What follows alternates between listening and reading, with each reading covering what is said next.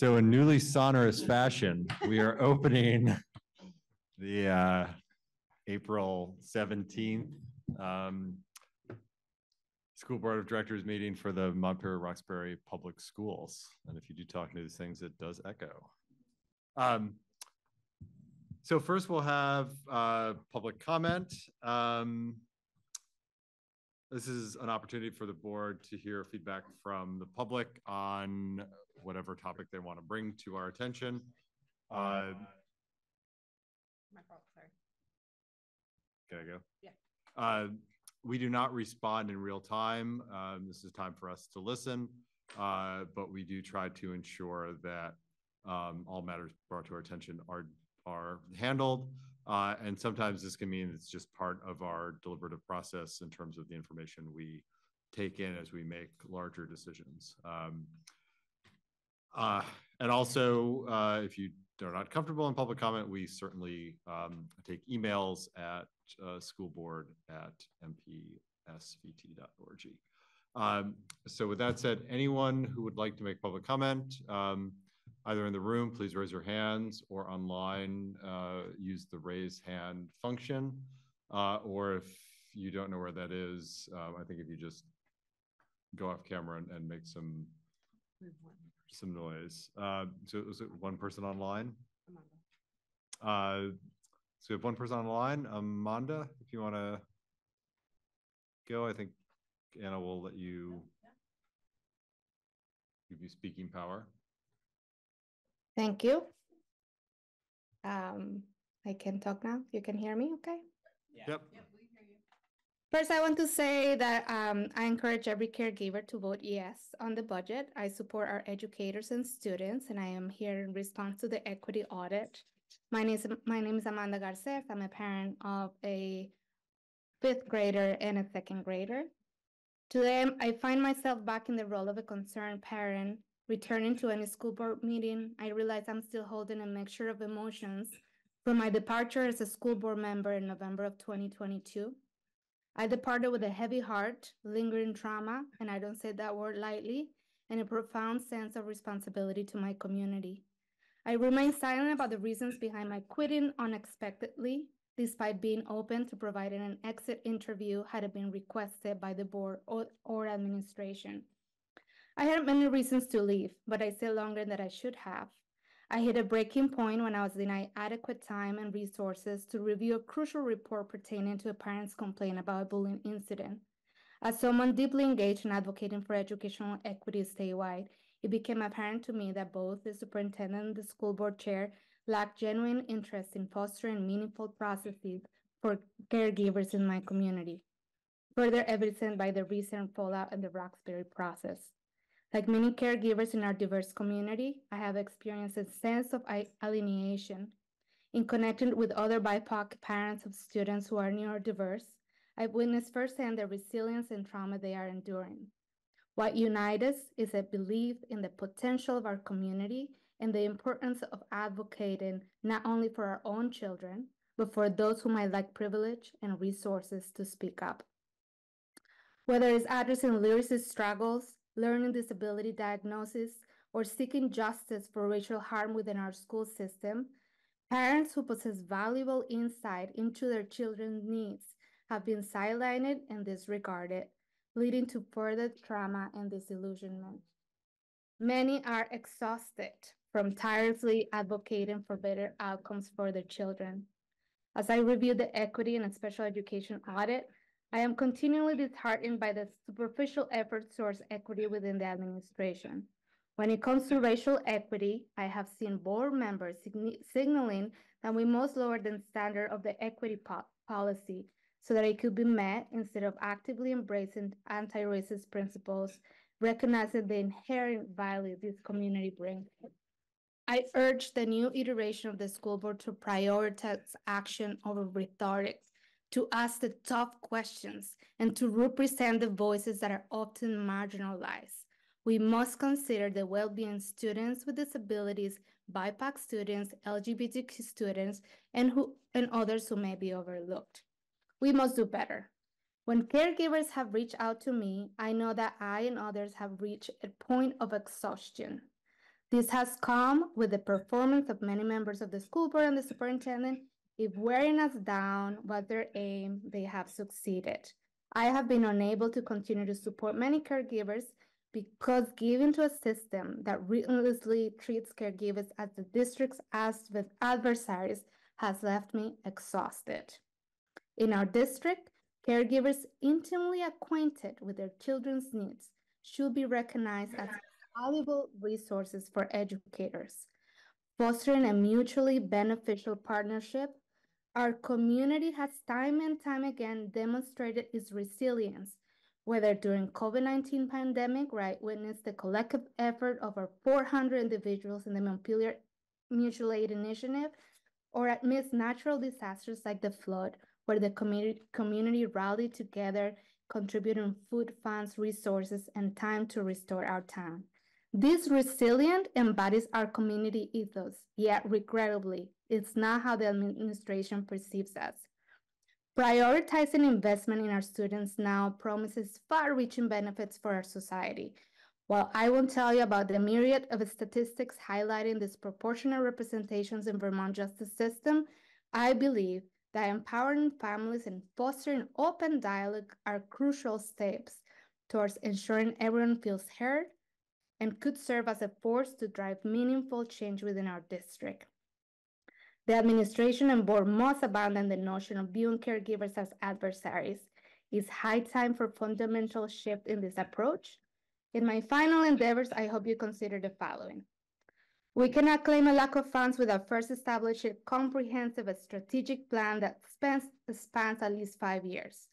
To address the present issues of staffing, resources, and support of students with diverse needs, it's imperative to prioritize planning that can shed light on the long-term resources needed for the well-being and success of all students. And yes, this includes those who want AP classes and better sports facilities. Reorganize the school board with a new board chair and vice chair who regard the community as equal partners, prioritizing the safeguarding of students above all else. These leaders must actively engage in strategic planning, acknowledging the interconnectedness of various issues and the imperatives of holistic solutions. We must transcend empty rhetoric and embrace decisive action. In the realm of special education, our goals must focus on supporting students and teachers. Our current goal of reducing students requiring Tier 3 supports to a mere 5% of each school's student population by June 2024 is misleading. Rather, our objective should resolve around increasing resources to ensure all students in need of Tier 3 support receive adequate assistance. Presently, we are witnessing premature withdrawal of intervention support, leaving parents confused, and those who can afford it are seeking costly private tutoring after school. But what about those that can't afford outside tutoring?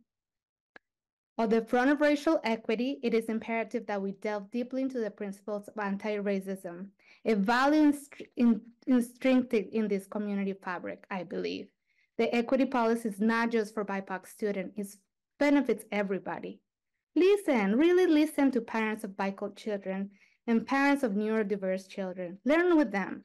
Make it clear that racism has no place in each of the schools and work towards a shift of culture. Make that clear and shown into curriculum, policies, and clear and transparent guidelines.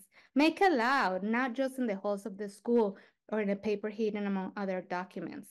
Have a very clear plan how you will actualize the recommendations by both audits and the resources needed to accomplish them. Use the state resources. The Act-On Working Group recommended a beautiful framework for ethnic studies. Use it. And last, I want to say that supporting our students goes hand in hand with supporting our educators. They deserve access to good professional development opportunities, adequate resources, and a supportive work environment where they can thrive and continue to excel in their roles. We have amazing educators doing right by many of our students. Listen to them.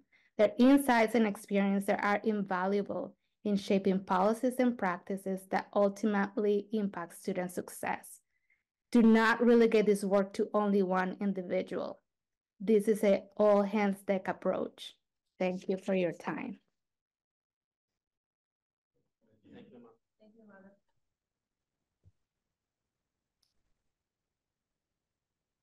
Any other comments?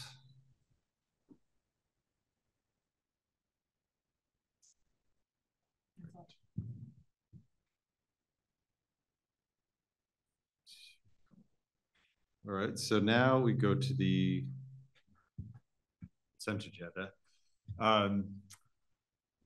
The consent agenda is essentially items that are pretty pro forma in terms of approval that don't require deliberation or discussion, things like approving minutes from the last meeting, approving new hires, co-curricular contracts, which are coaches. Do I have a motion to approve the consent agenda? I move we approve the consent agenda. Do I have a second? Second. Any discussion or things people want to pull up? I just have a question. Whether your superintendent report was 6 days ago, the legislature has been a flurry with activity and discussions, and I wonder if there's any new updates that could be provided about bills moving around. So the bill mentioned in the super report was the yield bill. It's gone through several iterations at this point. Did they vote it out of committee today, Jill? Do you know? No, they did. They did vote it out. Not unanimously, but they voted it out. But it's not going to go to the floor until Tuesday. Yeah. So it's got. And my Anna says that something's going on with the audio from her end. Closer. Anna, is that my fault? No, it's almost like the Zoom mics are off and we're only hearing the room, so it's pretty echoey. It changed right after public comment, something with the Zoom mics.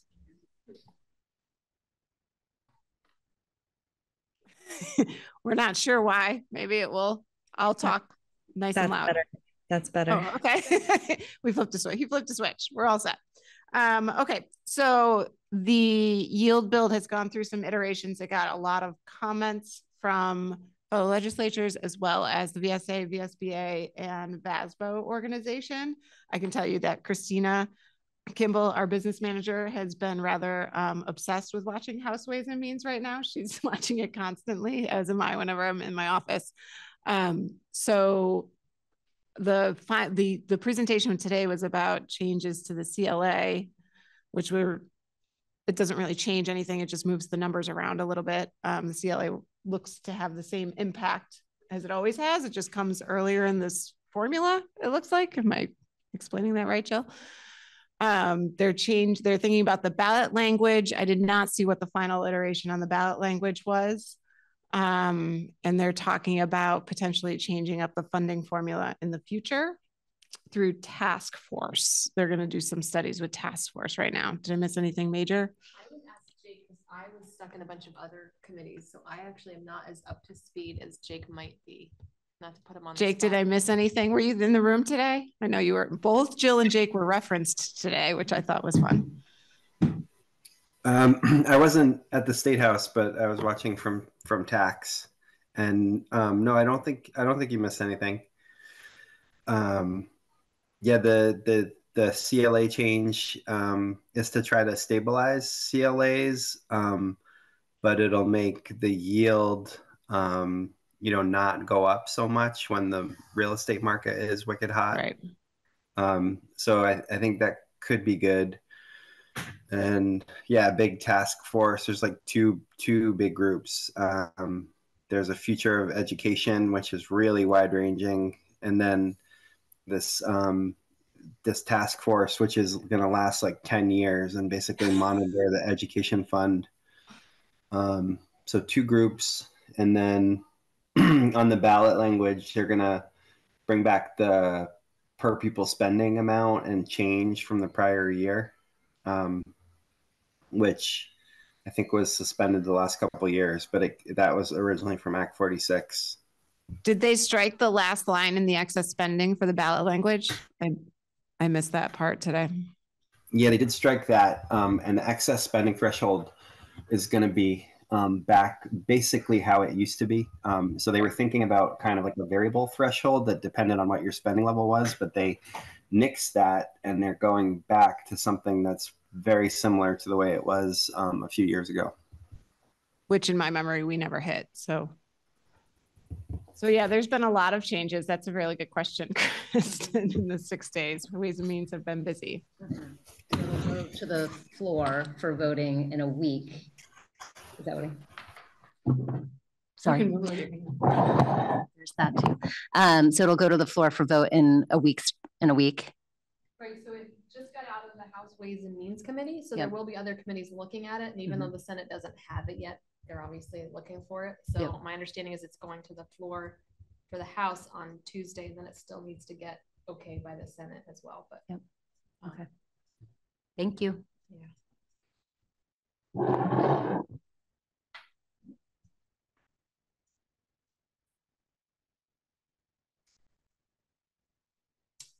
Any further discussion? All those in favor of the consent agenda, say aye.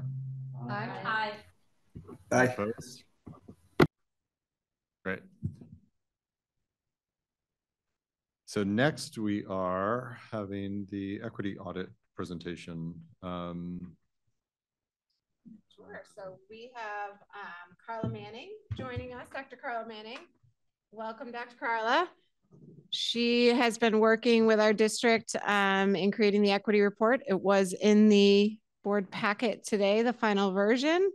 And Myron Russell is also here, who is Carla's partner in crime, who has helped with the organization and has been a significant part of this process as well that we really appreciated. So thank you both for being here, Dr. Carla and Myron. And Carla, are you all set to go? I think you can probably share your screen as a panelist. You can't? It says host. No, I can't. Anna, can you make sure that Carla can share a screen? I mean, I can share it too, but I think it will be easier if Carla can share it or can just do it on the fly. All right, your co-host now, Carla. You should be all set. All right. All right. Well, good evening, everyone. We are happy to be here. My name is Dr. Carla Manning, and I'm the founder of the Equity Leadership Group. We have been partnering with you all over a year now to help you all with this equity audit report. So this presentation essentially is a comprehensive summary of our findings along with our analysis. And then we also have recommendations. So this report provides us with some insight as to the current status of diversity, equity, and inclusion within the district. If there are any comments or questions that any of you may have, we just ask that you either transcribe them in the chat box, or of course, if you are okay with waiting patiently until Q&A, we'll take all questions and comments until then. All right, so thank you, everyone. We have a brief agenda here. We'll talk through what sort of equity looks like in the state of Vermont. We'll also provide you all with our definitions of equity audits and what this means for us. We'll share with you all the demographics of Montpelier as has been provided to us. We'll also explain our methodology in terms of how we collected the data, and then we'll share with you all our domain areas as well as suggested next steps. Okay, so in terms of what the sort of the current status of equity. So in 2018, Montpelier Public Schools was the first school district in the nation to raise the Black Lives Matter flag on its high school campus. In 2019, the state of Vermont, specifically the Agency of Education, included specific policies and directives about educational equity in their state plans. In 2019, Montpelier School District developed a board-approved policy on diversity, equity, and inclusion. In 2020, the governor of Vermont received a report from the quote racial equity task force, which describes how different areas of Vermont governance either perpetuates or mitigates racial equity within the everyday lives of Vermont residents. And then also since 2020, the Vermont School Boards Association has released various statements and documents as well, explaining their position about equity and anti-racism. So this overview is important because it provides a cultural, social, and political context, as well as an educational context for Montpelier concerning diversity, equity, and inclusion. All right. So in terms of how we are defining equity audits and educational equity, so educational equity, the way the Equity Leadership Group defines it, is that it is the provision of resources, supports, and tools necessary for every child to succeed, regardless of their identities related to race, gender, socioeconomic status, ethnicity, family, language, religion, et cetera, neurodiversity, et cetera.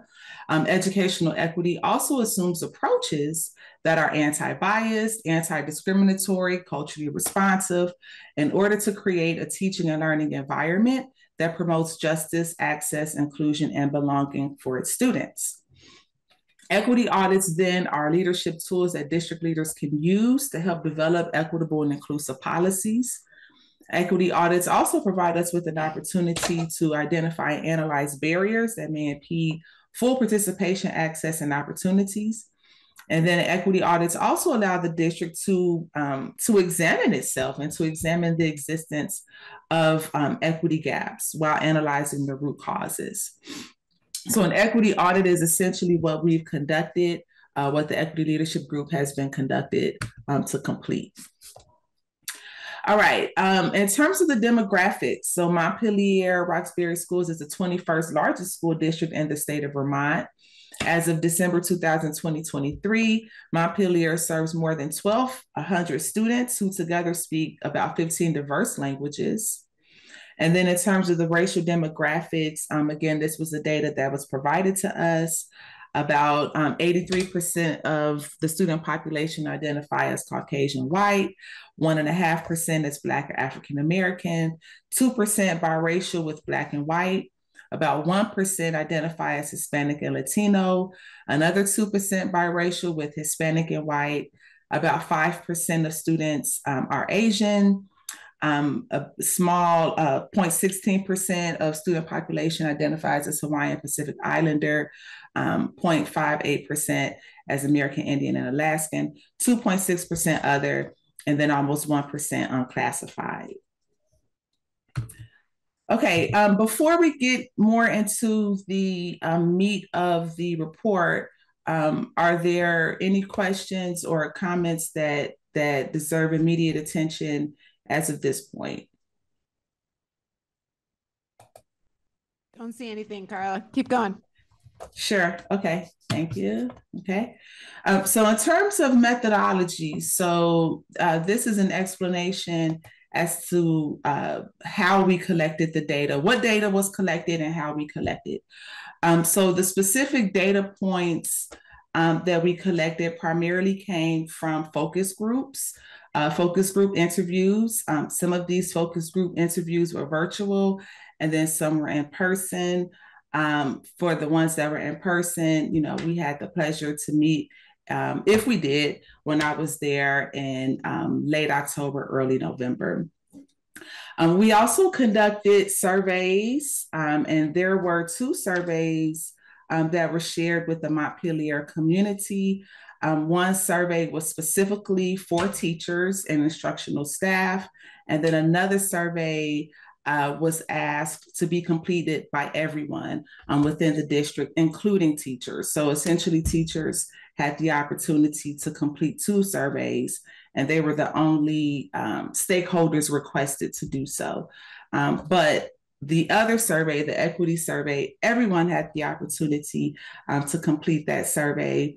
The only caveat that we included with the equity survey, the one for everyone, was that students and caregivers could identify as one group, whereas the caregivers only had that option for themselves. So essentially, if a student completed a survey, it was not specific enough to say, okay, this was a student, because the student survey essentially was combined with the parent survey in terms of who responded.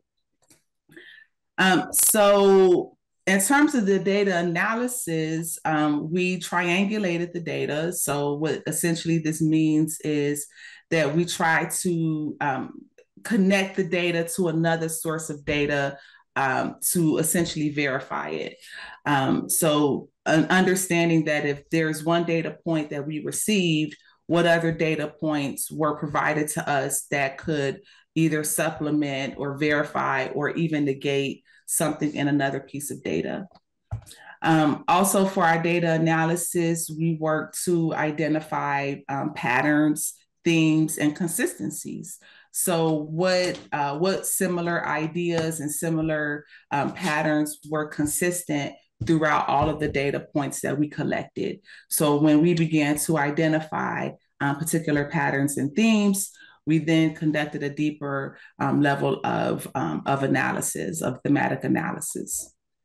We then coded and themed the data using Johnny Saldana's framework for thematic analysis. And then once we had those themes, we then created deeper level questions to interrogate what we came up with within the themes, and then of course interrogate the data itself. So the data collection process and the data analytical process was a very fluid, hybrid, comprehensive process that involved multiple lenses, as well as multiple practices. I shouldn't say a lot. All of the consultants who participated in this research project, all of us have extensive background in academic research. So we also apply various lenses and various frameworks to help us analyze the data. Some of those lenses, for example, included critical theory, critical disability studies, critical race theory, various social theories, so on and so on. So again, the data collection and data analysis process was a very comprehensive process. All right, so after we collected the data, we developed sort of a domain inquiry-based framework, if you will, to help us understand the larger domain issues, the larger domain themes that showed up. So this is not all inclusive. There could have been additional themes or additional domains, I should say, but to keep things in a way that is accessible and digestible, we decided to stick with these 6 domains. Domain 1 is leadership and policy. Domain 2, culture and climate. Domain 3, family and community engagement. Domain 4, human resources. Domain 5, curriculum and teaching or curriculum and instruction. And then domain 6 is equity of access. So essentially with all of these domains, the big picture question is we're asking, to what extent do we see equity and diversity, equity, and inclusion within these 6 areas, right? So to what extent is Montpelier moving forward in these areas? And then to what extent is Montpelier either not moving forward or, what issues are obstructing diversity, equity, and inclusion from moving forward within these 6 areas? So yes, that's essentially what we're asking here. Okay, so what we're going to do, or how we presented the information in terms of the findings in our analysis. In this slide deck, we chose a simplistic approach in terms of how we are sharing the information. So for each of the domain areas, what I'm going to do is provide you all with high-level observation statements, or we could also say analytical statements. but there are several high-level statements within each domain area. I'll read those statements, and then we can unpack them right then and there, or we can wait until the end to have deeper discussion. And then I go right into the recommendations. The report that we have provided you all has, of course, a much comprehensive and detailed analysis for each of these domain areas. So again, for this presentation, we're just hitting the high level points, but we'll ask that you all refer to the report itself to receive the deeper level narrative that we provided. All right. So domain 1, leadership and policy, and the question that we're asking is Montpelier-Roxbury Public Schools taking a proactive approach to teaching and leading their students and staff about diversity, equity, and inclusion. So based on our findings, we came away with two major,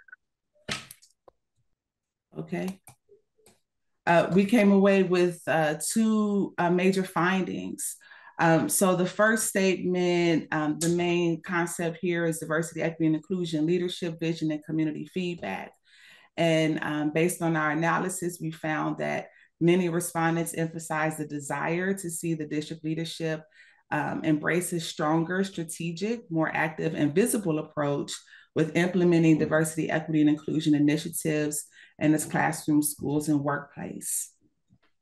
Another finding that we developed is that district-wide, that there is a lack of accountability, specifically in addressing racial issues. So some respondents described a lack of leadership accountability in addressing systemic issues related to race, racism, racial bias, ethnicity, and racial and cultural discrimination. In terms of our recommendations, how can the leadership take a proactive approach? One recommendation that we have, obviously, is to build leadership capacity to organize, to steer, and to lead diversity, equity, and inclusion efforts. There are a myriad of ways that we can build capacity. Building capacity includes professional development training. It includes leadership coaching. It includes mentoring. It also includes the usage of courageous conversations. It includes the usage, the leadership skills in terms of how to develop curriculum, how to teach curriculum. There are a variety of ways in which leaders can develop their capacity for diversity, equity, and inclusion. Another recommendation that we have is that the district may benefit from having an equity communication plan. An equity communication plan specifically would be a communication plan that documents the specific communication strategies that the district would utilize in discussing or talking about or even leading and implementing DEI initiatives. So essentially, what is the district doing about diversity, equity, and inclusion? And then how are those efforts and initiatives being communicated to the larger district community? That is some of the information that would be included in that equity communication plan.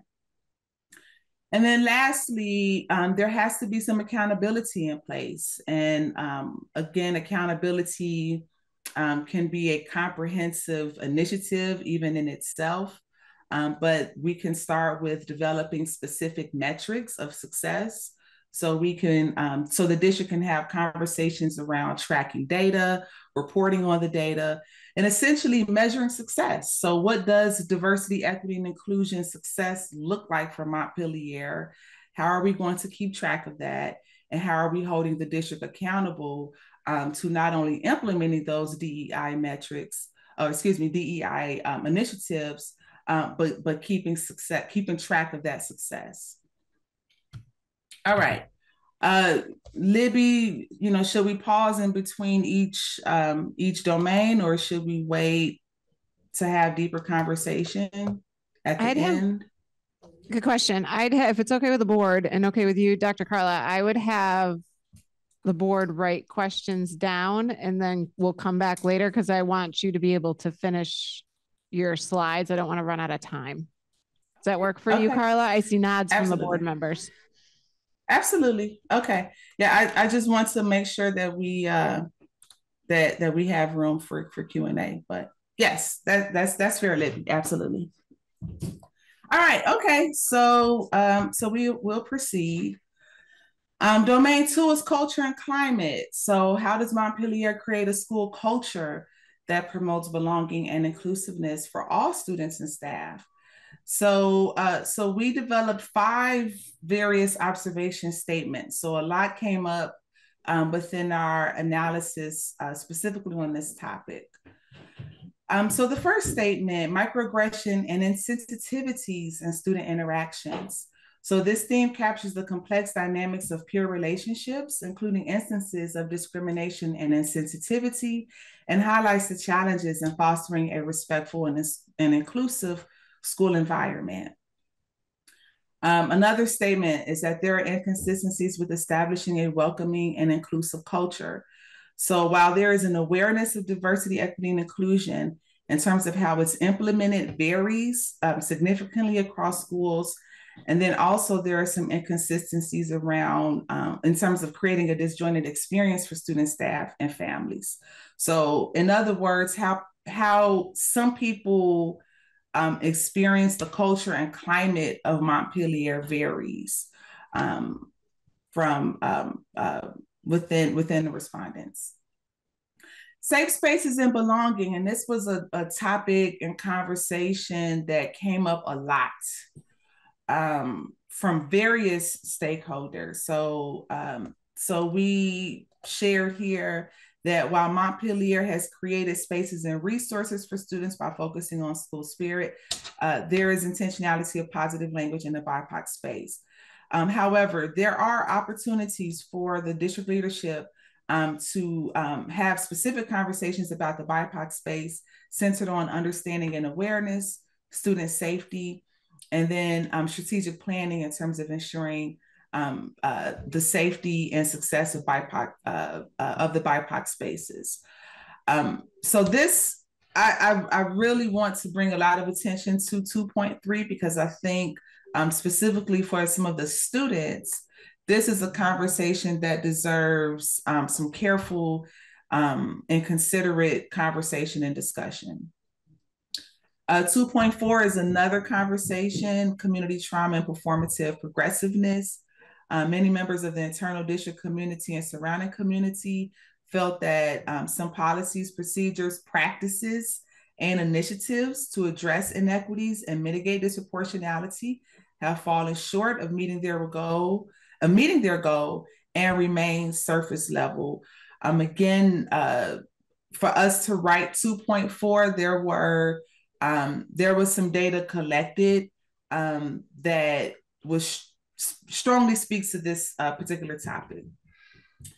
2.5 is another conversation that we believe deserves careful attention, and that there are socioeconomic clashes, and we can even say that there is a sort of us versus them mindset within the district. And so the merging of Montpelier and Roxbury School District has created a district with shared resources. However, there is still a divide and a feeling of an us versus them mentality, primarily affecting families, children, caregivers within the Roxbury Village. And so we also understand even within this conversation that this is a current and complex issue with Montpelier, even at this very moment. Okay, so some of the recommendations that we have is that we think that that Montpelier can address specific instances of exclusion to foster a more inclusive atmosphere. So there were, yes, I'll say that. The second point that we have, again, going back to communication, so developing a transparent communication strategy with the district's community stakeholders as related to its anti-hazing, anti-harassment, anti-bullying, and anti-discrimination processes, protocols, and procedures. This was a major topic that came up. So we think that a strong recommendation in place can be focused around communicating equitably, specifically around various HHB instances and experiences. And then also going to my MTSS. So thinking about how to implement an MTSS program with an equity lens or a culturally responsive lens or framework. Okay, family and community engagement is domain 3. So is Montpelier-Roxbury Public Schools effectively engaging all communities to hear their needs and perspectives? So one of the statements that we developed is that focused on community engagement and education. Some respondents emphasize the need for DEI education, and we can say awareness in the community, highlighting gaps in understanding and the importance of tailored programs to foster inclusivity. The feelings of feeling unheard or feeling ignored is another concern that rose from respondents specifically related to family and community engagement. So some respondents describe feelings of being ignored by the district or unheard, calling for more empathetic and responsive school approaches. Another statement, marginalized voices in the community. There is a need for Montpelier district leaders as well to ensure that the voices of parents of color and other marginalized identities are heard and incorporated into decision-making. And then lastly, student and family engagement. So some stakeholders stress the importance of inclusive and meaningful engagement with students and families in DEI policy and practical discussions. Okay, so in terms of some recommendations for family and community engagement, Montpelier-Roxbury schools can increase opportunities for families, students, and staff to voice their needs and provide feedback that informs district decisions. So not just listening to parents and listening to caregivers, but actively taking some of their concerns into decision-making as it relates to policy, as it relates to practices, as it relates to processes, particularly families of historically marginalized identities and communities. And then there are also opportunities to have public discussions specifically with Roxbury parent, family, and caregivers to strengthen relations. So based on some of the data that we collected, we found that there are missed opportunities. So there are opportunities to have very specific discussions and even courageous conversations on specific issues affecting Roxbury families and caregivers. Okay, so domain 4. Now we want to say for domain 4, which is human resources, looking at the hiring, retention, and promotion practices. We want to say for domain 4, the data that we collected for domain 4 was solely qualitative, meaning that our data was primarily informed from interviews and focus groups. We did not develop our analysis for domain 4 based on any quantitative data. So that we did not use any quantitative data or statistical HR data provided from Montpelier. That did not happen. So our analysis for domain 4 was only based on qualitative data and not quantitative data. So 3 of the statements that we developed for domain 4, one is equitable hiring practices. So Montpelier's efforts to implement equitable hiring practices face challenges due to varied recruitment strategies and transparency and systemic barriers, despite recognizing the importance of diversity. So recruitment and recruitment strategies we thought could use some more DEI support. Retention of diverse staff was also a finding that we observed.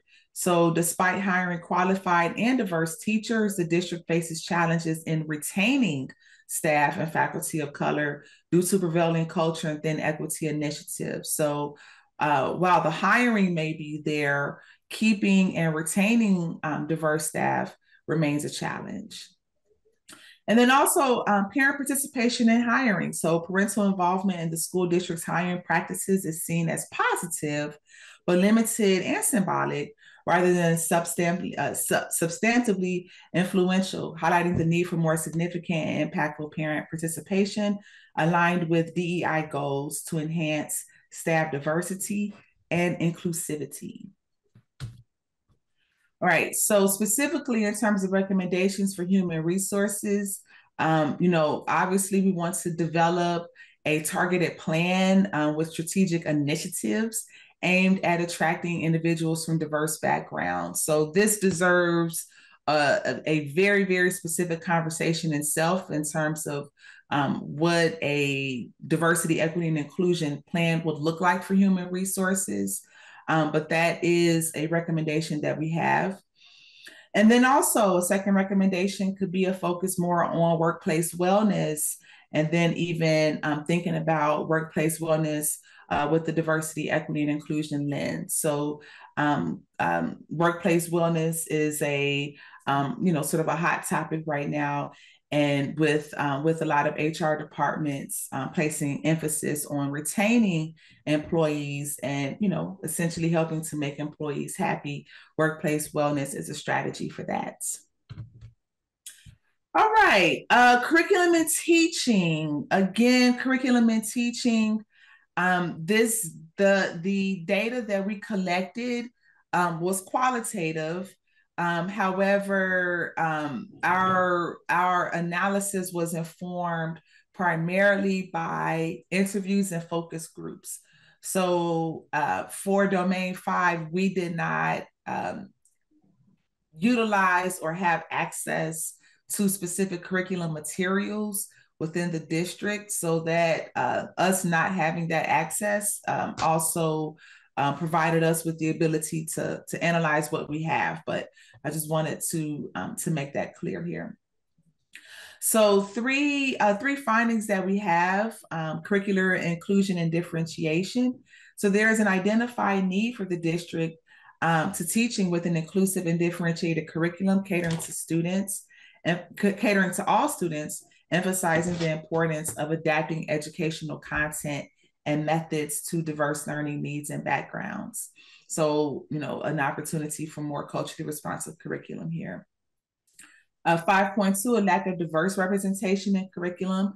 So a minimal presence of cultural representation in the curriculum has left a noticeable gap in acknowledging and embracing diverse cultural backgrounds within the curriculum. And then students' input and teachers' attitude regarding curriculum.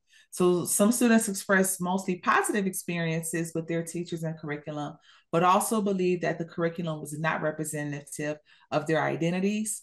Teachers, on the other hand, felt that their lessons were differentiated and culturally responsive. So there's some, while teachers on one hand feel that their lessons are culturally responsive, some students felt that essentially that was not the case in terms of representation.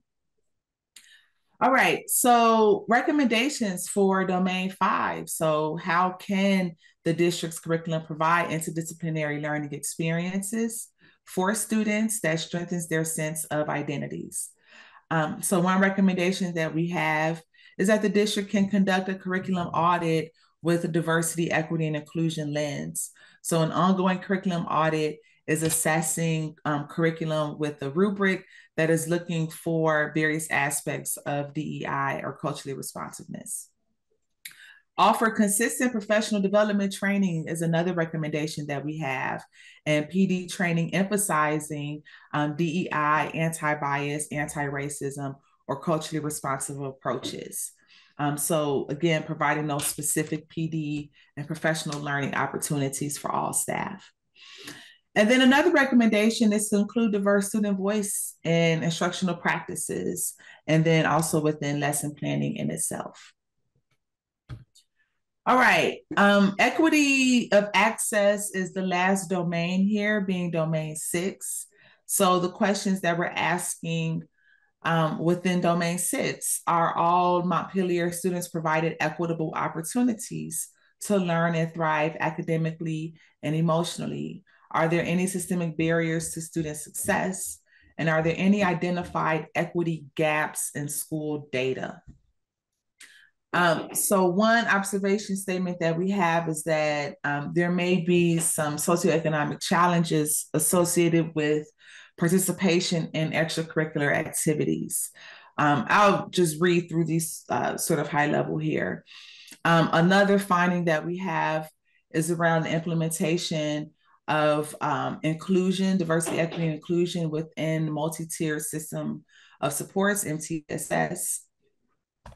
There can be a 6.3 statement.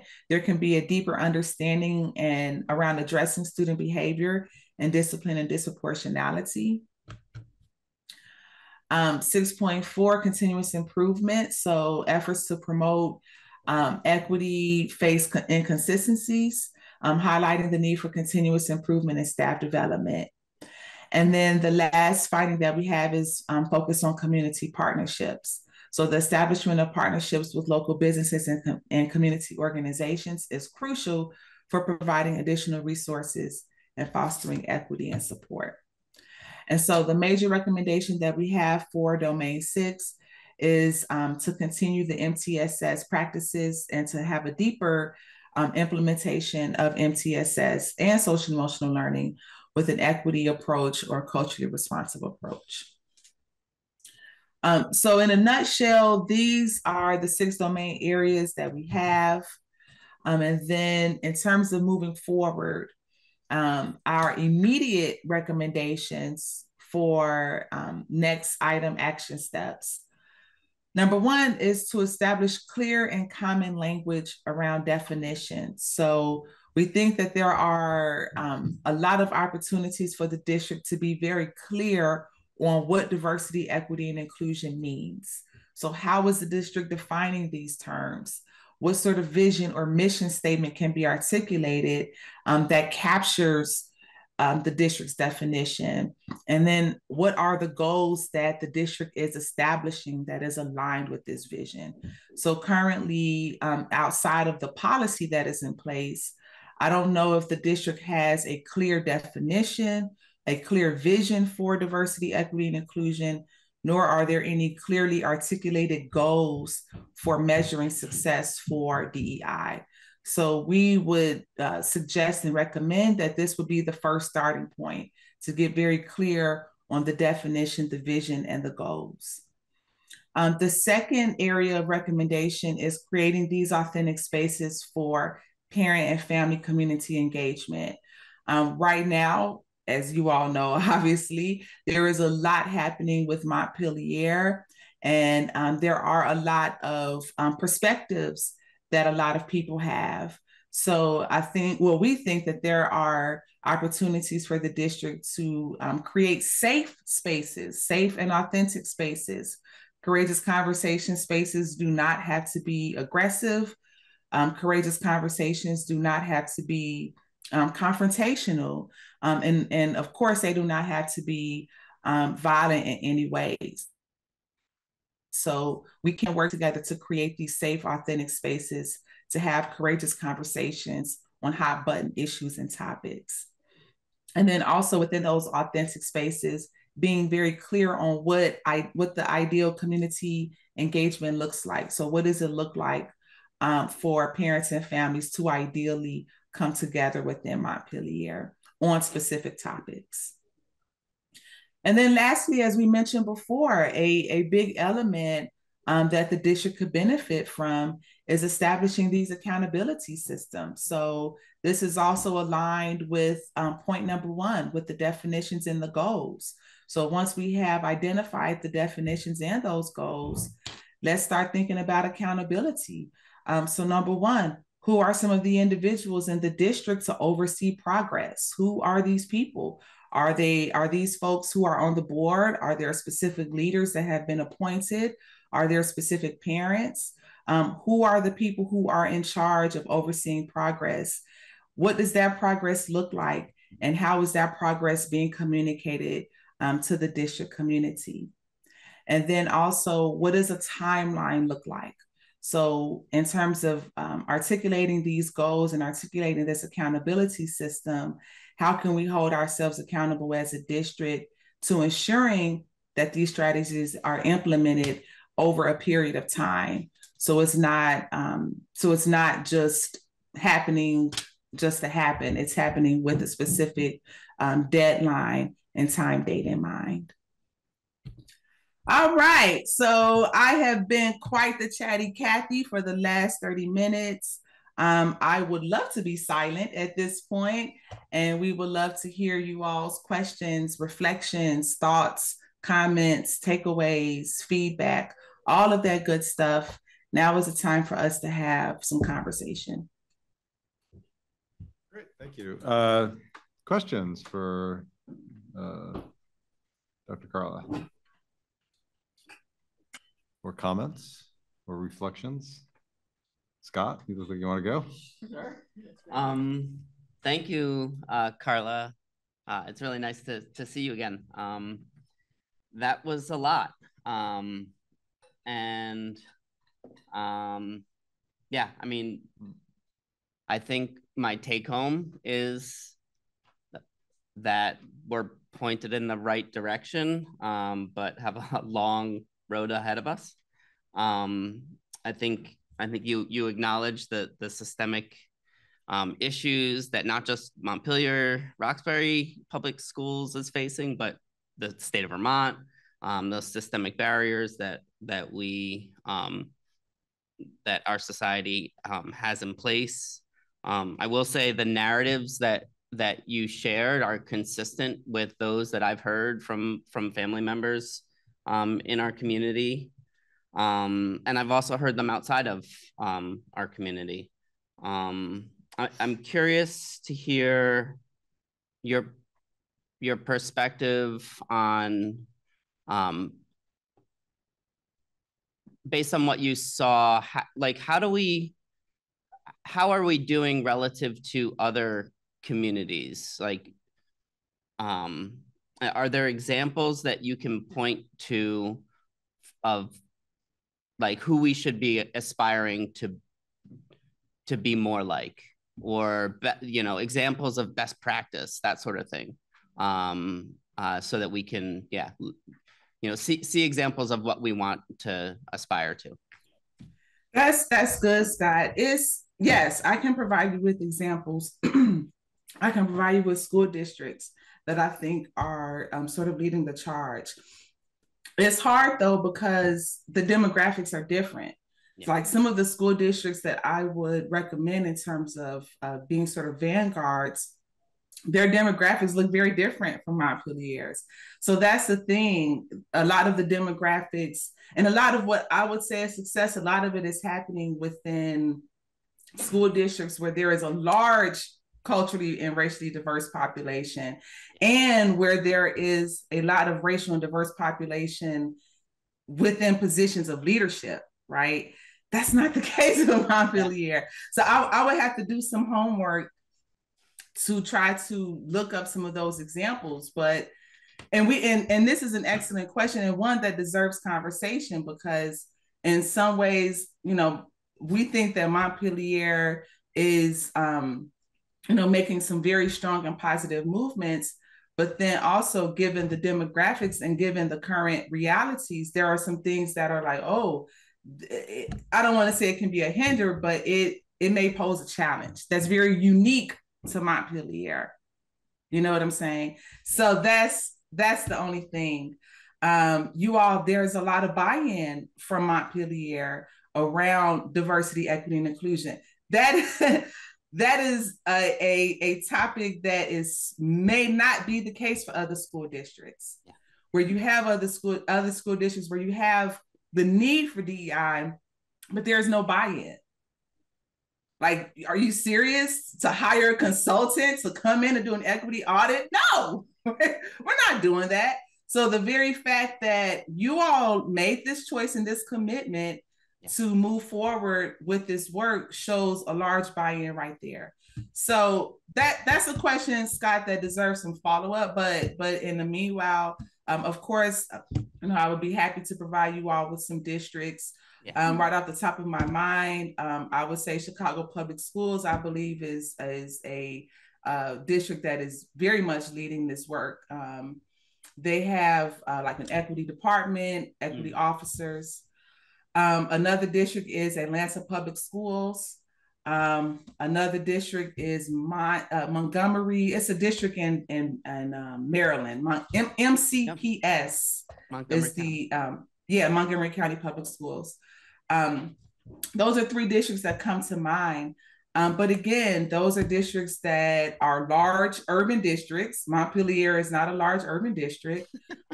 These are, you all are like more of a smaller suburban district or rural, or a combination, if you will.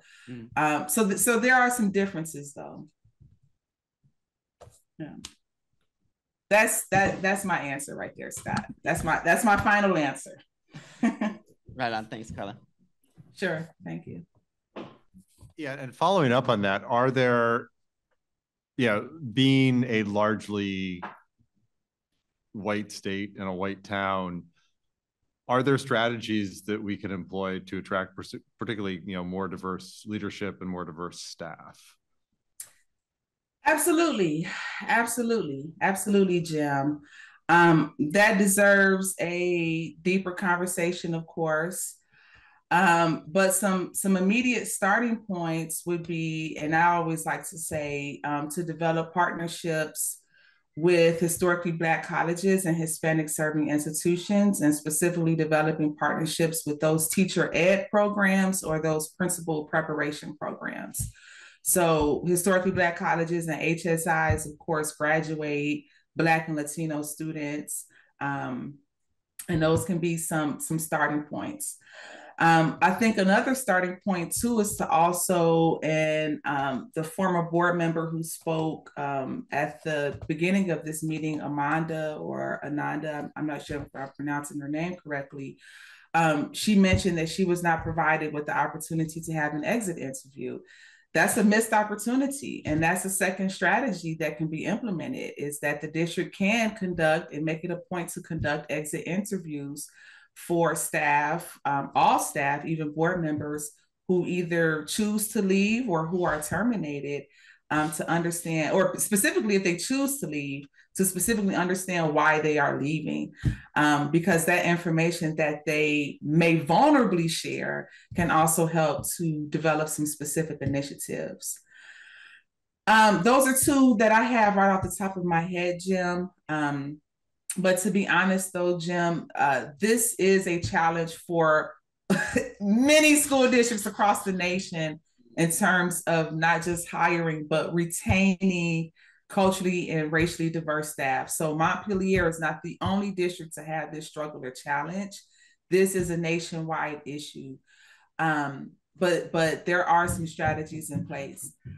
I think lastly, to your question though, Jim, there has to be like a very open and public facing commitment from the leadership to say, hey, we are intentional about hiring diverse staff.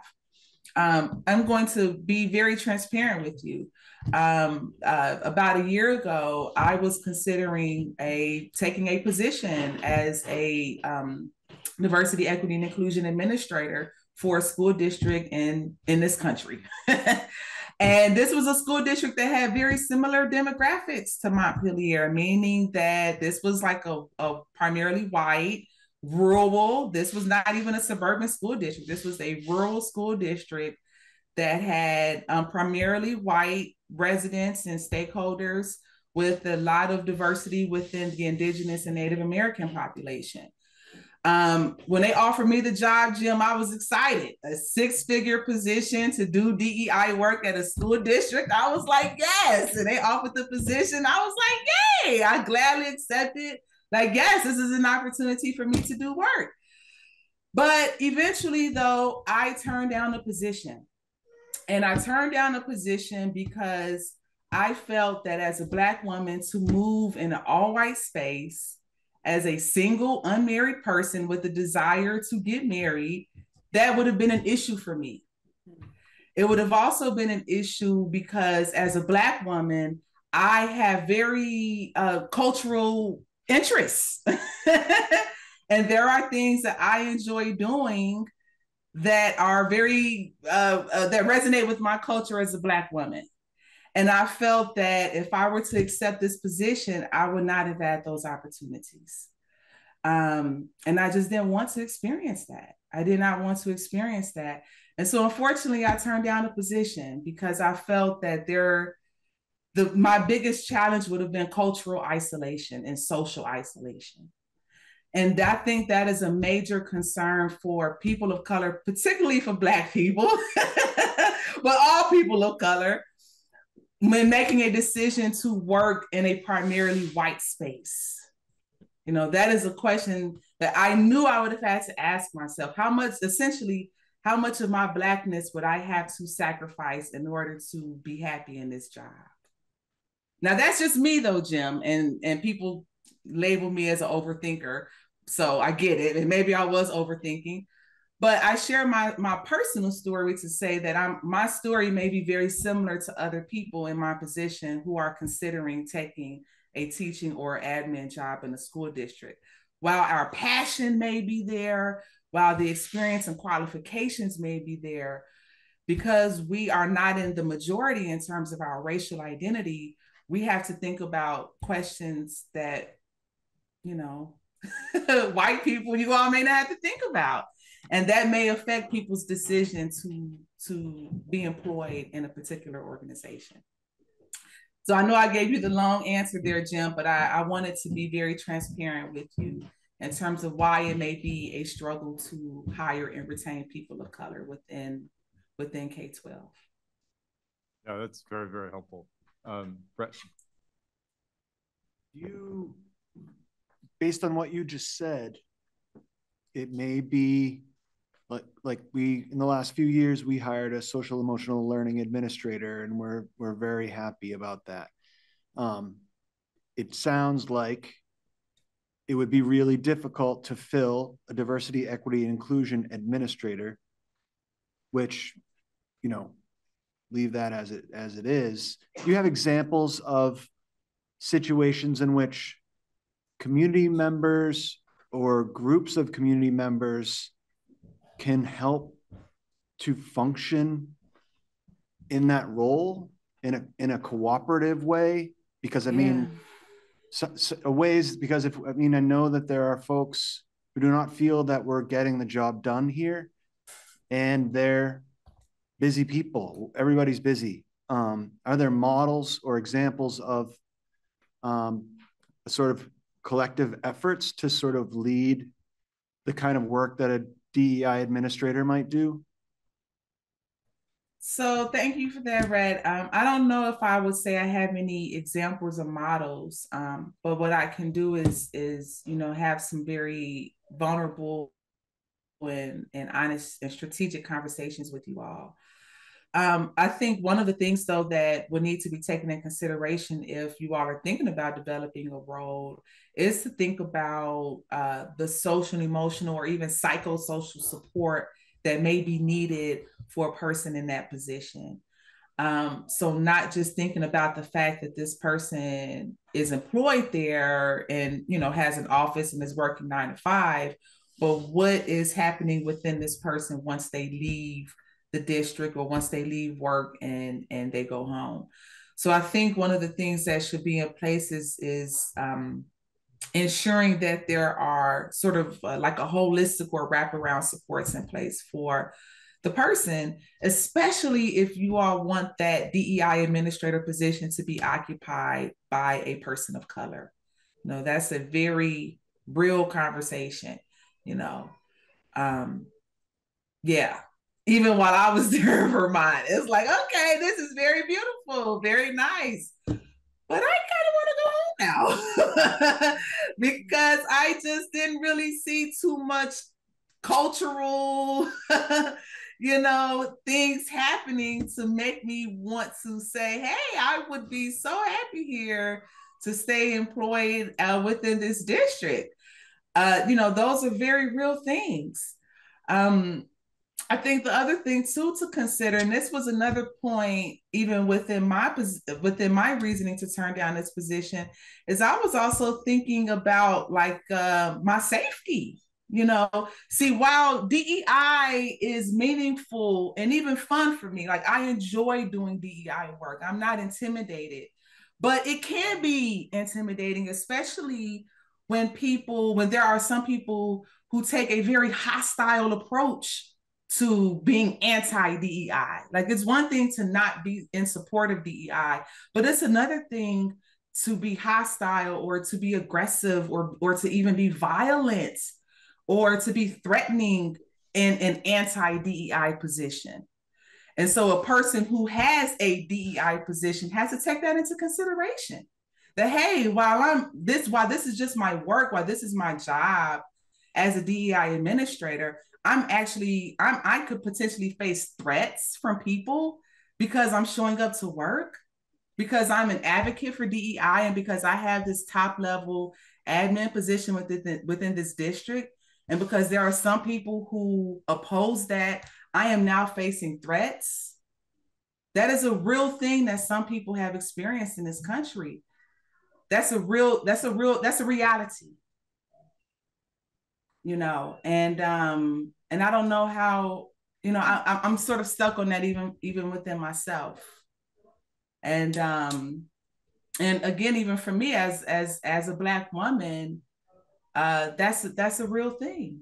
You know, historically in this country, when Black people have stood up for social justice or civil rights, some people, not just Black people, but some people have experienced physical harm because of their desire to stand up for social justice. So to answer your question, I don't have any specific models in place. I think given the unique realities that Montpelier face, I think it just deserves some very specific conversations. Like if you all want to create a DEI position, you know, who is the ideal person? What identities do they occupy? And what risks does this person face in this position? Ultimately, Red, is also going to require you all to just be very transparent within talking about some very concerning DEI issues at the table. There needs to be that specific conversational space there.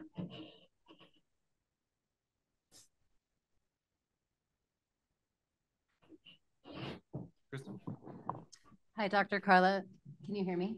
My mic? Yes. Okay, great. Hi, Kristen. Hi. I just want to start off by thanking you for your candor right now and your willingness to be really personal with us and your story. And I want to appreciate the fact that you did come to Vermont and you did come into our communities, despite maybe feeling unsafe and having some trepidation about coming here and doing this work with us anyhow. And I just want to acknowledge that and appreciate that because that feels big to me. And none of what is before us feels like low-hanging fruit. This all feels like really, really big stuff.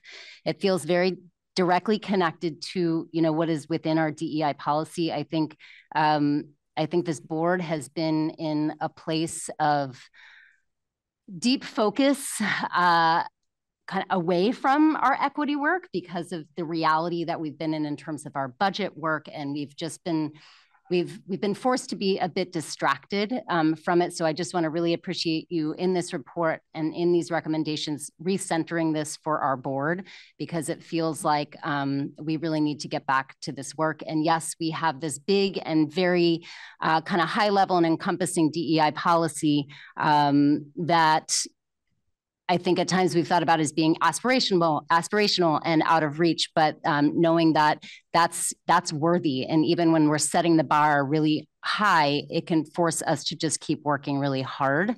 So I just want to appreciate that you're really bringing this back to the board for us to look at and clearly, and the stories and the narratives that you brought to us in kind of the full length report, while some being really hard and painful to hear and know that those are happening within our district, just getting those before this board to really understand the reality for students and caregivers and families in our district. It feels really important that we have this on paper to come back and refer to, and frankly to motivate us and keep us focused on this work. So I guess I have a lot of thanks and a lot of gratitude. And I also appreciate you bringing in the Roxbury conversation, your observations. I'm one of our board members that come from Roxbury. And I think that the observations that you listed feel quite true to what I hear on the ground. So thank you for, teasing those out and getting those before us. I was curious in terms of, the opening slide, I think had demographics and, it was specific to race. And I'm curious how kind of, you said that you use lots of different frameworks and lenses to do the work. And I'm curious how like the socioeconomic piece kind of fits into, because we don't have a lot of racial diversity clearly in Vermont or in our school district.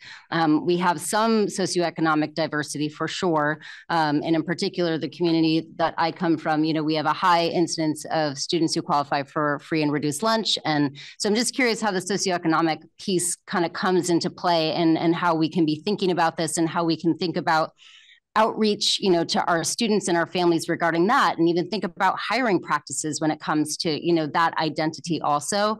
And I guess in general, I'm also interested in like the MTSS piece, just like nuts and bolts, and how to think about pulling, your observations and your recommendations into that framework, which is really critical in the special education services that we offer.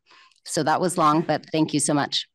Okay. Well, thank you, Kristen. Thank you. I appreciate your comments and your feedback. Let me start with the MTSS piece first. First, I want to say that it was to provide the analysis for Domain 6, the equity of access, was not easy work. Okay. And I want to begin by saying that to answer your question, I think to provide a deeper and more authentic analysis specifically related to MTSS, we need to have some deeper conversations. We were able to write the report based on the data that we had. However, there were some, how do I want to say it? There were some bumping heads, and there were some walls that we were trying to knock down and tap down. So to answer your question specifically, I'm actually going to just hold off on that, because I feel that in order to provide a deeper conversation, number one, we need more data. We were requesting access to certain data, and we were not receiving that access, and for good reasons. I mean, this was a dialogic conversation. But yes, I'm just going to leave it there, that in order to provide you all with more MTSS support, there's more data that we need in order to provide a clearer analysis and sort of recommended course of action. Because what we provided is, I'll just leave it at that. I'll leave it at that. The first point, though, that you brought up around sort of the socioeconomic biases and things of that sort, again, we think that there is a lot of room that can happen in terms of just having conversations with Roxbury parents and families and communities. While I was there, I visited Roxbury. I really enjoyed it. It was just very different from like really anything that I've really ever seen. And to be in the school village and to speak with some of the parents to speak with some of the parents, we think that there are lots of, like what some of the parents were sharing, I was like, whoa, like, how do I get all of this on paper? How do I document these issues? And it was just very transparent to me that as an outsider, like I'm not the only person who needs to hear this. Like there are other people within Montpelier's district leadership that needs to actually hear what these parents are saying, because I'm one person. I'm in charge of sort of hearing their responses and documenting and analyzing, but I'm not in charge of decision making, and people who are in charge of decision making need to be hearing this. So I think with Montpelier, and that's why one of the recommendations we provided, one of the first starting points, like there needs to be some more open lines of communication happening, and that's just not happening. The other thing too is to think about how does socioeconomics play into student achievement? How does that play into teacher expectations? And how does that play into the overall educational performance of children? Is it a matter of, oh, well, because some of the families are, live in Roxbury, and because their socioeconomic statuses are different, that they deserve different treatment? Is it that some people feel that because of their socioeconomic status that they do not deserve certain resources? So is it a matter of bias and access, or is it a combination? That's left for debate. I think that there are, though, very, very crucial opportunities to have some very open and honest conversations that are just not happening. Yes. Thank you.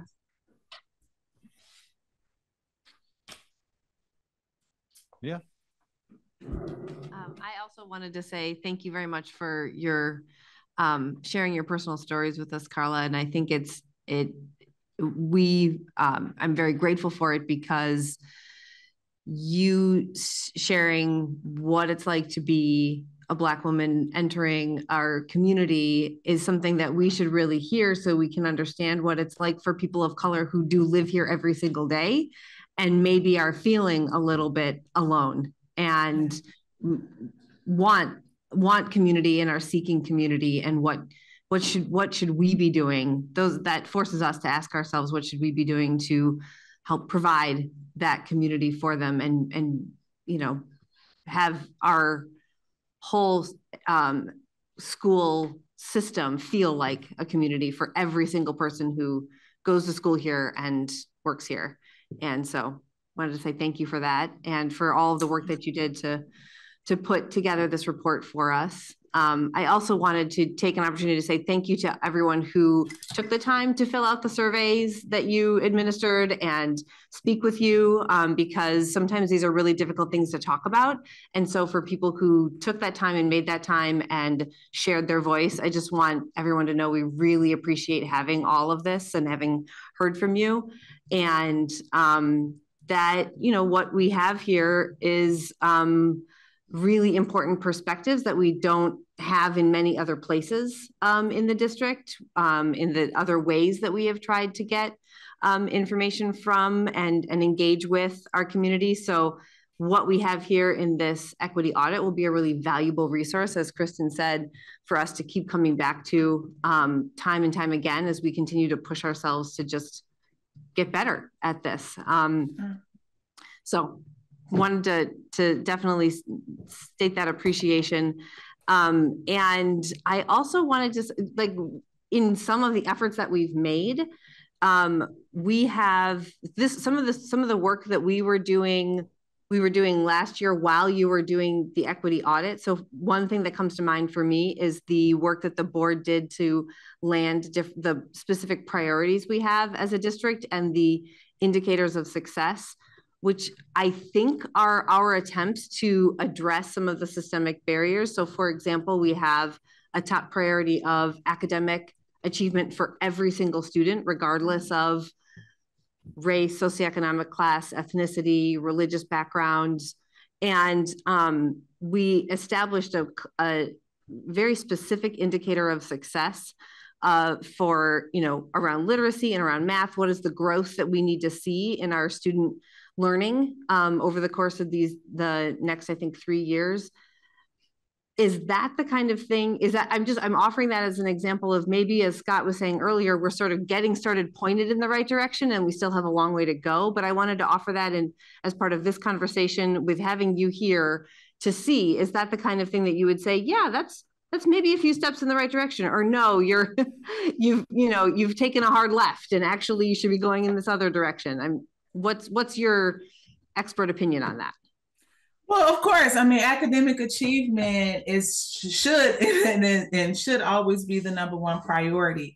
If that is a priority for you all, yes, of course, absolutely. I think, though, that there are issues that deserve attention and priority just the same. But academic achievement, of course, absolutely should always be the number one priority, I would say. So yes, to answer your question.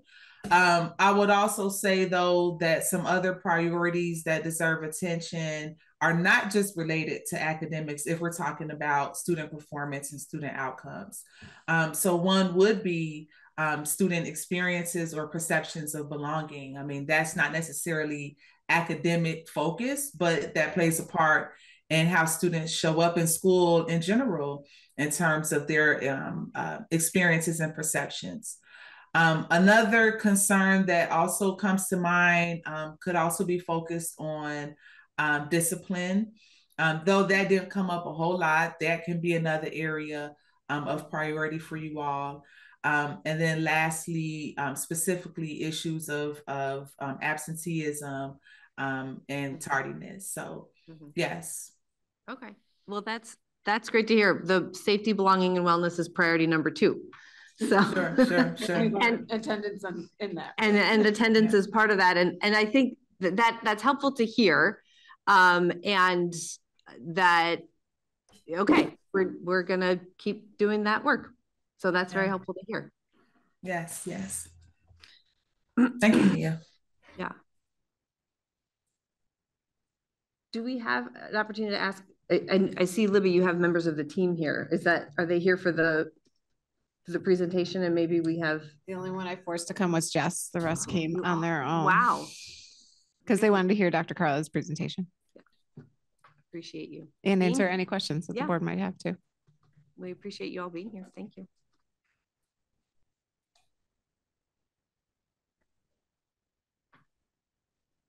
Further questions or questions of Joe? Thanks, Dr. Manning. Really appreciate it.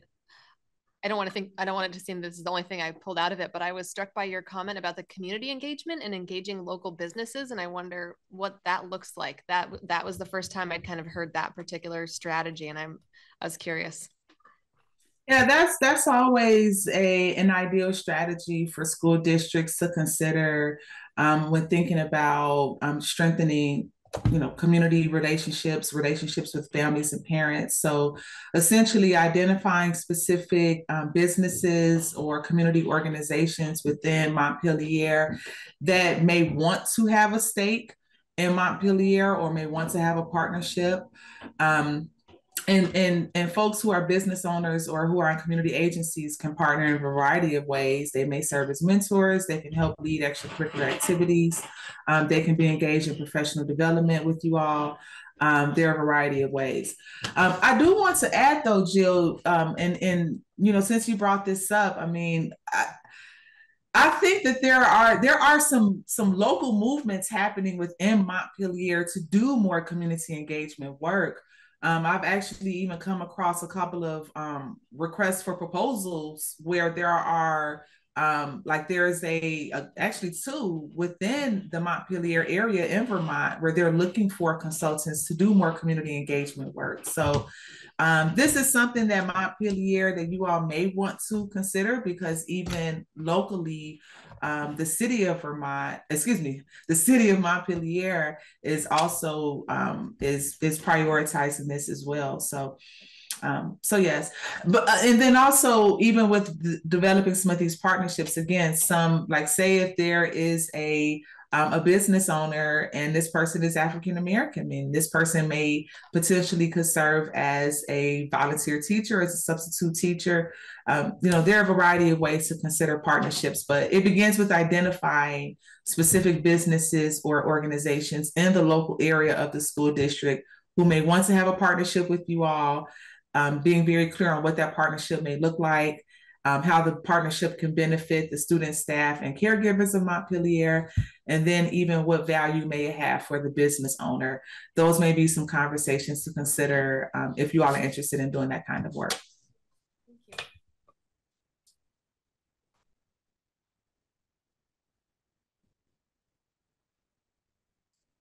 Brett? I guess I'm trying to think of like concrete things to do, and I'm thinking that a school board, as I understand it, cannot by definition engage in a difficult conversation. A school board cannot I don't know how can a school board if you had so unless the school board is in a strictly listening capacity, then it has to be publicly warned and publicly available. Can you have a public and difficult conversation in which people feel safe to really express what their experience is? That's a challenge. Who would be ideal candidates to represent the district in such a conversation, and how would it be conducted in a way that's safe and not necessarily public? Because that makes it really hard to be honest and open. Correct. So Red, yes. So two points to that. Okay. If the board wants to have these courageous conversations with the stakeholders, I would not encourage this to happen within a space where it has to be recorded. So I will admit I'm not as privy to the specific sort of policies and logistics. But in order for a board member to be involved in a public conversation, can that happen in a space where it won't go on transcript? If that cannot happen, then we would not recommend that, because we want the honesty and the transparency of people to be priority. And you're right, people are not. It's just, there's no doubt about it. If people know that their opinions are going to be recorded or documented or transcribed in some sort of way, no, people are not going to want to be honest. I mean, that's almost human nature. So that's the first element. The second element, though, is can there be a board member, and it does not necessarily have to be a board member, but can there be a board member that can have these public conversational spaces in a space that is not relative to the district? So can it be off campus, for example? Can it be a monthly meetup at a local coffee shop? I'm not sure, but that's sort of the thinking that I'm having. Can it be in the gymnasium? Does it have to be in a space where it has to go on paper? A third element, though, is that you all may consider creating a specific committee or a subcommittee of people who can initiate some of these courageous conversations. So this would be a committee of people. This can be a low stakes committee, but their sole charge is to help initiate and facilitate courageous conversations and safe space dialogues. So this can be a committee of people, and it can be a board member, it can be a parent, a teacher, it can be a combination of people, so that the only purpose is to bring people together to have these safe spaces, with the promise and understanding that, you know, what happens in this space stays in this space unless we make agreements to bring it to an outsider. So there has to be some sort of space for people to say, okay, I need to express what happened to me. I need to express my concerns. I need to express my perspectives in a way where I'm not going to receive some sort of punishment or consequence as a result of me being honest. You know, I mean, even some of the things that were shared with me, let me be honest with you all. Some conversations I had to say, I want to hear this. One thing I enjoy being about with the DEI consultant, I get to also utilize my previous journalist experience. So I just love listening to people, and I love having conversations. And while I was there, some people, I said, I'm going to stop recording because I want you to be honest about your experiences. And I don't want you to minimize or water down your story because I'm recording. And if the fact that I'm recording is going to prevent you from being honest, let me stop recording. I had to say that to some people, and I actually had to do that. So I say that to you all to say that there are some issues that some people have that they want to get out. Some people were very glad for me to be there, Like, oh, Carla, I'm glad that you're here. I'm glad that we're having this conversation. Let's talk about this. Yes, please hear me. Listen to me. And that sort of emotion for people to be that adamant, like, yes, please, yes, document this. I mean, people were adamant. That told me that some people had stories that either they were scared to share or not comfortable in sharing or did not want to share. But for them to feel comfortable to open up to me, a total stranger, I have no connection to you all outside of doing this work. They don't know me from anyone else, but they decided to confide in me and share stories and their experiences. To me, that said something. That said that these are folks who have stories and voices that they want to be heard. So I think that there are a lot of opportunities for you all to say, hey, we need to be intentional about creating these safe spaces so that people can be heard. And I'm talking about students, I'm talking about staff and parents who had these sort of sentiments. You know, and yeah, I mean, some place I say, hey, okay, I'm not recording. You're not recording, Carla? I'm not recording.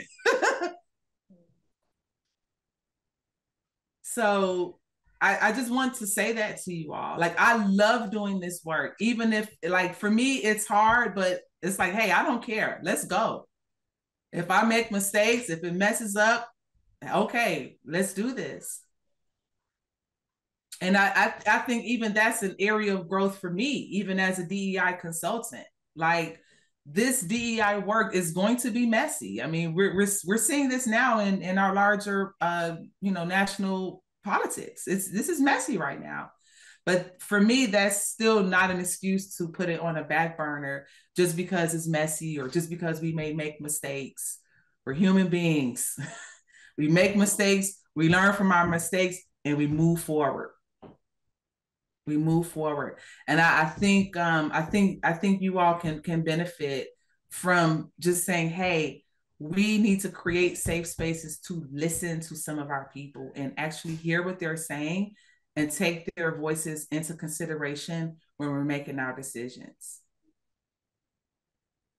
And I'll pause on that. I have a podcast. I'll go on my rants on my podcast. So that's that.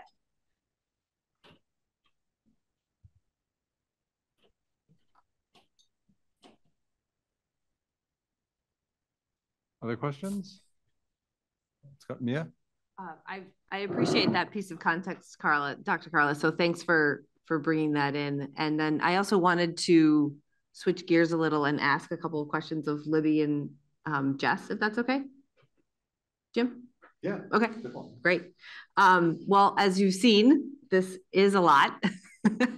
And my first question is just, after you've had a chance to look at it and think about it, like, are there areas that you see that you would prioritize? Maybe like some of the domains or maybe some of the recommendations.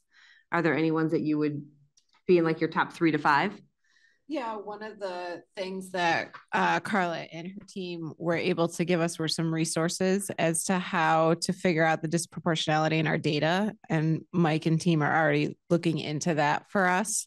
Our N sizes are pretty small, as Carla was referencing earlier.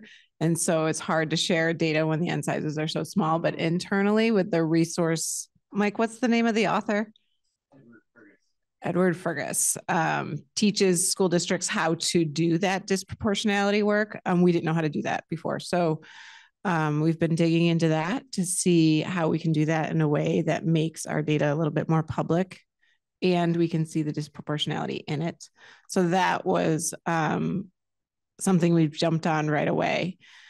The other piece that jumps out to me that we've talked about as the team a bit is how do we communicate our work, because there's a lot of confusion out there in communication around HHB that we've talked about as a board before. You know, we can only share so much, and that's not satisfactory sometimes. right, to parents involved. So we're looking at just communication in general. I think some of the comments in the larger audit showed, and Carla and I have had lots of conversations about this as well, is communication not just to and with our historically marginalized families, but also some families who just don't understand decisions we're making and through the eyes of equity and don't understand why we're making them. And they don't make sense to them. And so how have we communicated that out? And how do we do better at that rather than just say, this is a decision based and an equitable mindset, because that's not cutting it right now, right? So that communication piece on several levels came through loud and clear in the audit, and is something that the team and I are really, and the principals too, are really just thinking about and perseverating on. How do you communicate well? Seems to be an overarching theme. I believe the focus group kind of idea is always something people come back to a lot, and that's part of the communication piece, and it's something I reflect on quite a bit.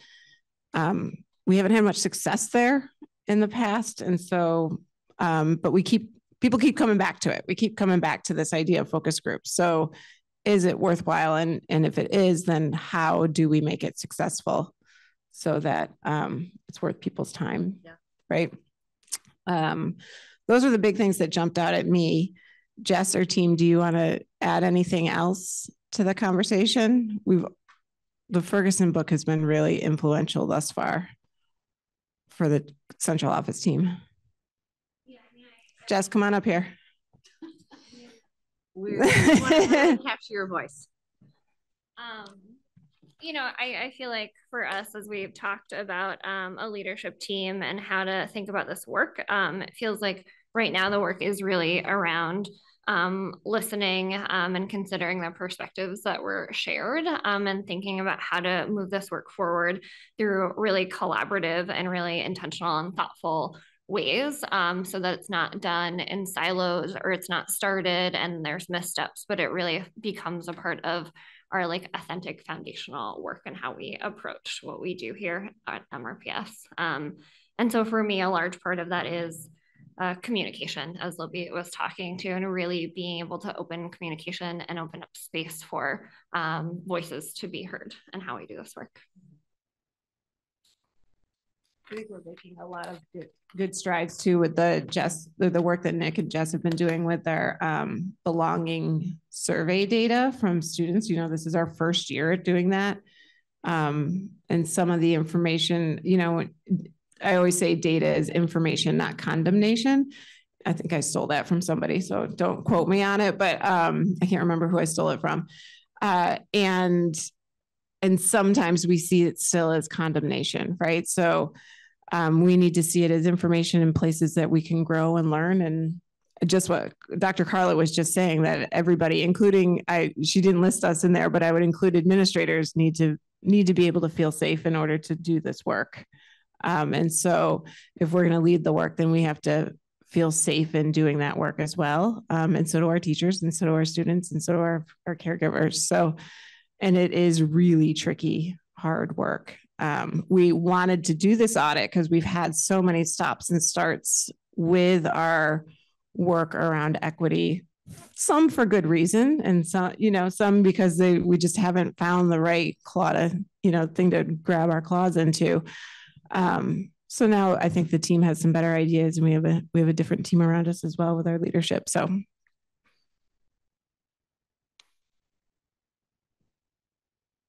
I just have one other one, which is keep thinking about the story that Carla shared about just the feelings that she had being in our community. If there's any ideas you have about supporting our staff, particularly our BIPOC staff, because we do have them, and yet they might not see themselves reflected in their colleagues very much. And so are there any thoughts that you have for supporting staff wellness, particularly for BIPOC staff? Yeah, I mean, this is a conversation that I've had a lot this year around how do we retain staff of color, because it is something that I think obviously we all think is really important and we want to commit to. And I think, again, I'm sorry, I'm going to go back to, I think it's really important to bring in a wider variety of voices and stakeholders to make those decisions, because I'm not sure us as a siloed sort of admin team can really sort of right now, without having more voices at the table, present some really particular commitments around how we're going to strategize staff of color and retention. But I know that is something that we've been talking about, and I've been talking with other people in this room who are not administrators as well. So it's certainly something on our radar. Yeah, and I think adding to that, that's a place where some sort of, and maybe a role for some sort of outreach to the community in terms of making a welcoming community in general. Because I think even if we create a great environment in district, if staff of color are feeling isolated or displaced or not welcome in the community at large, that could be another factor that makes them hard to attract them or hard to retain them. So working with the community in general to make it a welcoming place and figuring out ways to do that. Carla, she's got her hand raised. Carla, you can just jump in. Okay. I wanted to bring up an example actually from another client, and this is a Black woman who was an administrator for a school district, as a charter school. And we were kind of joking about this, but we were talking about what staff wellness may look like, particularly for BIPOC staff. And I was asking her to share with me, what sort of wellness, like self-care wellness is your charter school doing for you all as staff? And she says, oh, they're doing so many things. Like they go, hiking, and they, doing like this indoor gym. And I said, well, that sounds like fun. I love hiking. What's wrong with that? And she said, this is a Black woman. She says, girl, I do not want to do no hiking with these white people. And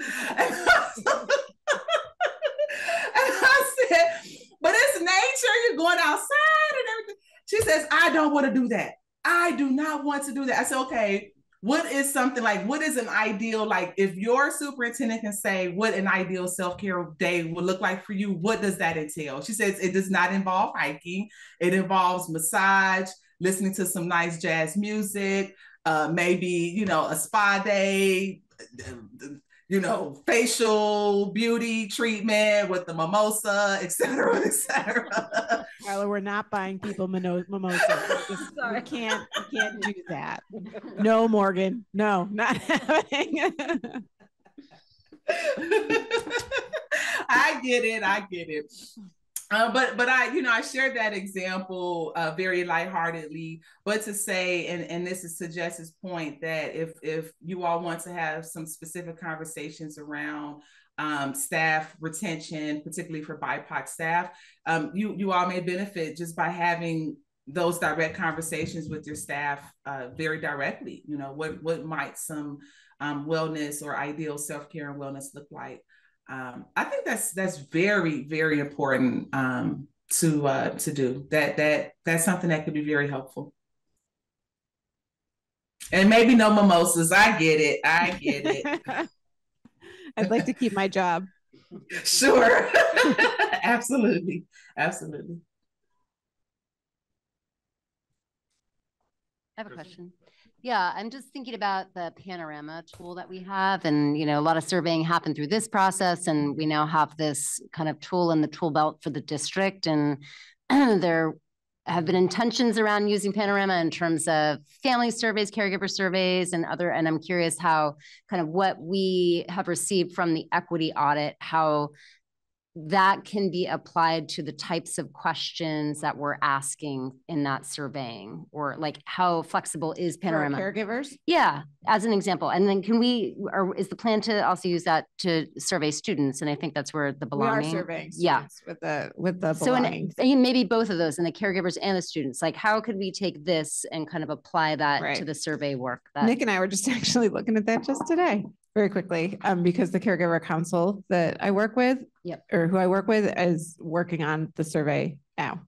And we have some say in what we can ask. They're pretty they're pretty standard surveys. With like we can choose from questions that have been normed through their work. But we can also put in open-ended questions. I believe when we're creating surveys, we can put in open-ended questions at the end that we create for people. And I think that's where our biggest opportunity is. I'm not sure, because I haven't seen this piece of it. I'm not sure about, Jess might actually know this, put you on the spot. If you can collect demographic data of respondents. I think that's an option. I assume it would be an option. We do it for students, but that's based on their like ID number. So we have to look into that piece. But the nice piece about the belonging data is we can break it down by demographics to look at disproportionality around belonging data in our district. Yeah, we're digging into that piece. Right now, the Caregiver Council is, actually we meet tomorrow. Tomorrow's Thursday, about which questions we want to include in the survey, because you don't want to make it too long or else people aren't going to do it, right? So we're talking about what are the priority questions we're going to ask. And then that group will analyze it and we'll get the results up. Okay. Thank you.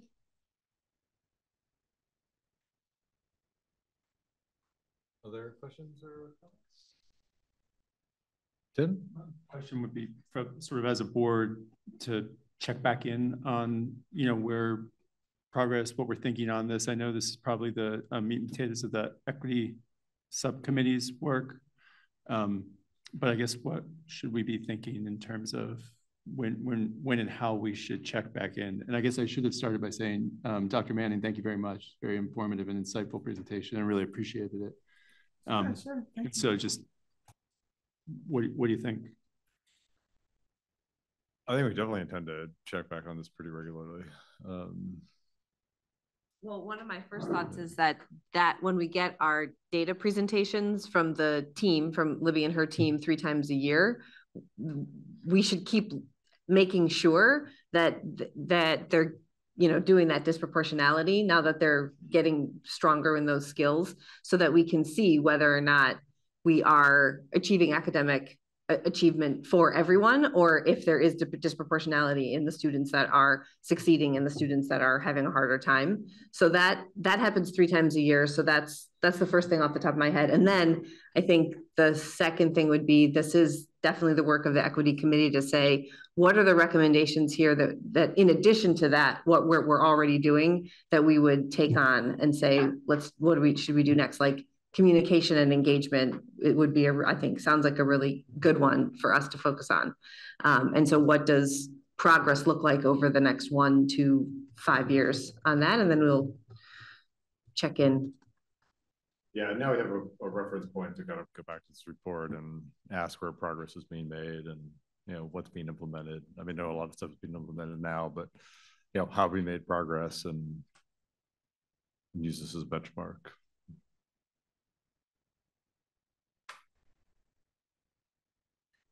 I know we're approaching 8:30. Other comments or questions?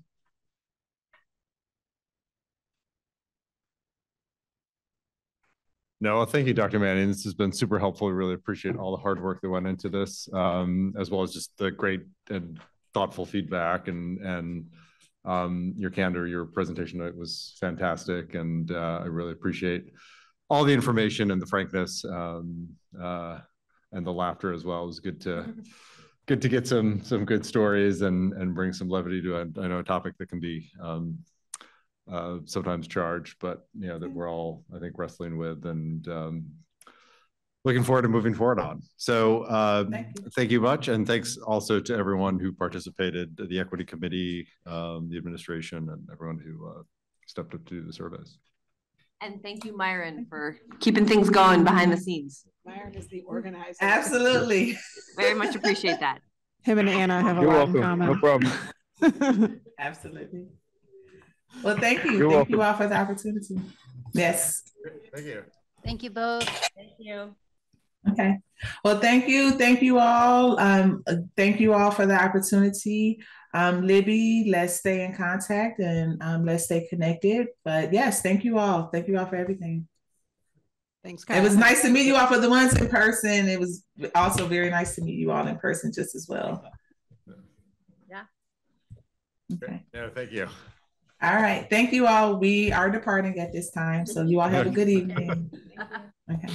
Okay. Thanks again. Stick around. Okay. Bye-bye.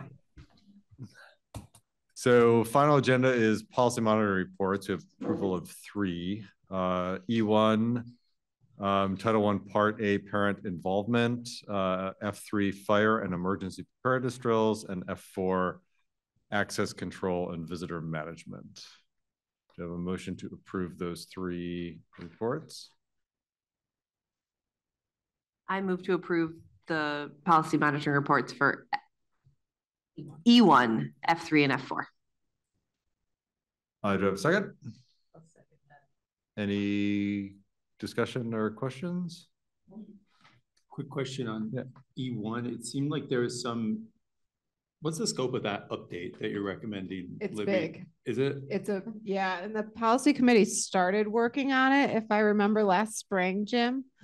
I'm looking at you because you were on it, but it's a major change. Like that policy is very much out of date. So it should probably be a priority for the policy committee. Yeah, we are gonna meet soon. I sent out a doodle, so. Yeah, we were looking at Franklin Northeast has a really good model example. But yeah, that needs to be updated. No, it goes from like 2 paragraphs to like 5 pages.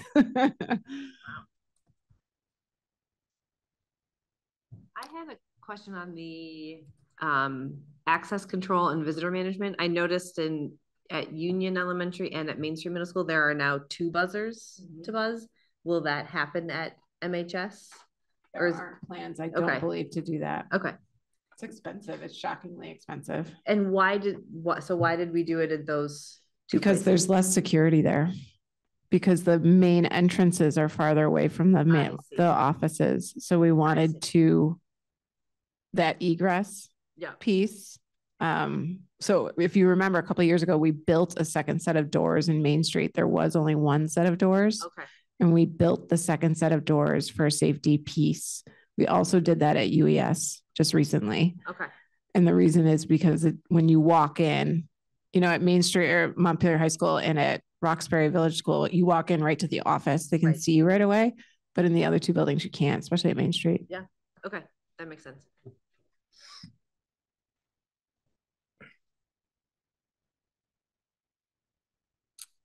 Are there any other questions? All's in favor of approving the policy monitoring reports? Aye. Any opposed? Great, that passes. I think motion to adjourn, and we're almost dead even at 8:30. We do a motion to adjourn. Do you have a second? No. I'll second that. Nay. All's in favor? Aye. Any opposed? Good night. I'll abstain.